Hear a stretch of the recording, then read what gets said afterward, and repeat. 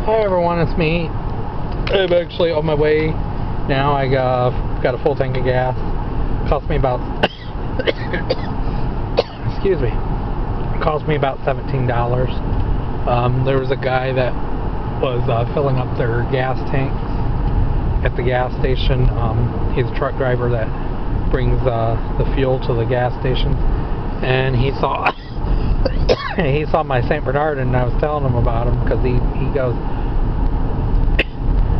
how old is he? And I told him, and wanted to know what kind of dog he was, and I said St. Bernard. And he was telling me about the park in Waterville that him and his wife were out there several years back, and they kept hearing a dog bark, and he said all we heard was a dog that sounded like St. Bernard, and he goes, all we saw was a big head on it, and he said it looked just like a St. Bernard.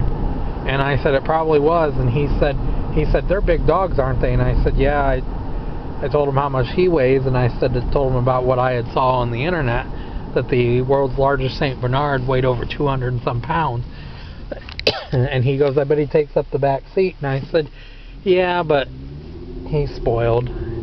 He always has to be with me. He can't go anywhere without me. He's a good dog, though. He likes being with me at all times. But, yeah, I'm on my way to pick the little ones up. I did get a dentist bill. I'll pay them in March.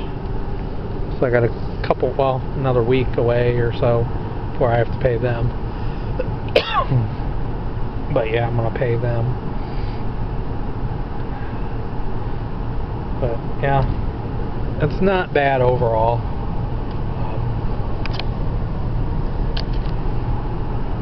But I am on my way to pick up the little ones. Hopefully my little Yorkie won't throw up again. She hasn't had anything in her stomach since this morning, so I think she got it all out when she threw up earlier. But yeah, me and my St. Bernard are on our way to go get the two little ones. I am going to stop right here. Please like, please subscribe, and I will talk to you guys soon. Have a good day. Bye.